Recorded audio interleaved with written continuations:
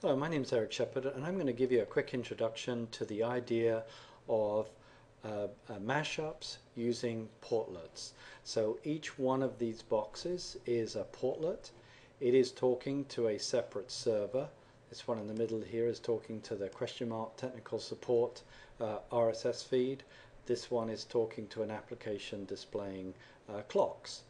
And we can just take one of these portlets and we can kind of drag it around. So we can say I want this particular portlet over here, and then the screen will reformat.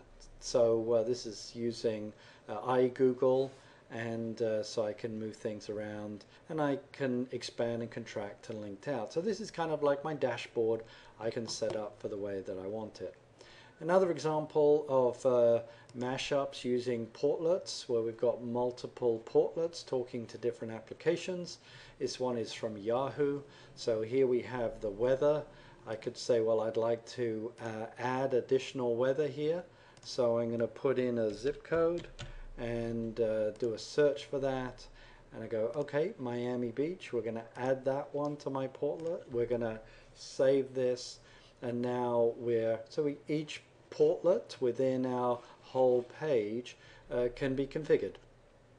And as always, as we explained before with Google, we could take one of these portlets and just kind of drag it over, and now we've got a reformat. So as a user, I'm controlling which pieces of information are being displayed at which part of my screen.